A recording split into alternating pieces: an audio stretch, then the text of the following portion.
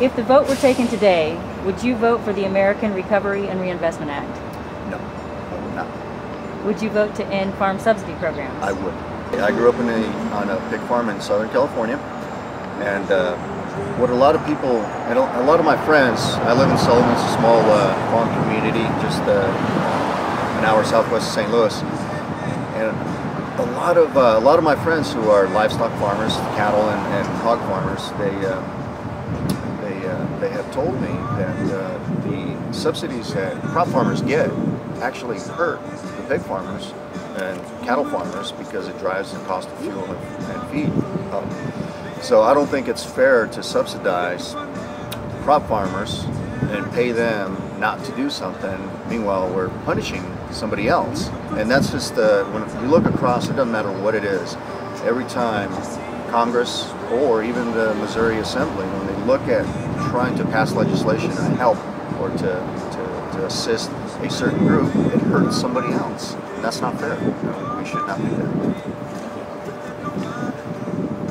And I'm apologizing over and over again for this question because it's a little convoluted, but stick with me here. To what extent do you believe that in an enlightened democratic society, the citizenry should be bound by any type of financial and social commitment to support the greater good of all Americans? Well, as a Catholic, I believe in charity, but the charity should come from private organizations such as the Knights of Columbus. We work really hard to raise money to help our neighbors that are in need.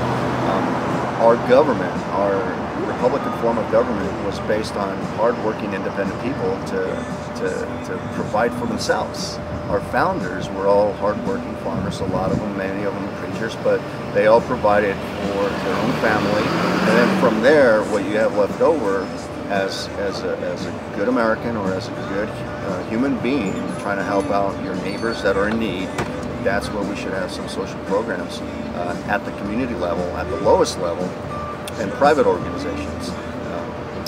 America is not a socialistic state. At least, it wasn't founded as one.